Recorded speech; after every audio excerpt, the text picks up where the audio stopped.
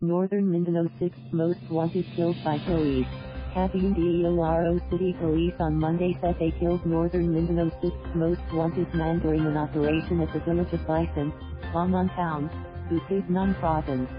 The Northern Mindanao Police said Dencio Lundahan, who heads a crime group named after him, was engaged in extortion, armed robbery, assassinations and other crimes in northern Bukidnon, mainly in Baungon and towns near it.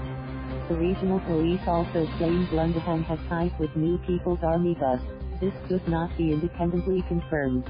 Police Brig. Gen.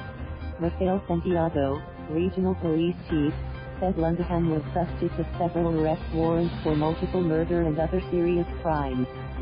Thank you for watching. Please subscribe.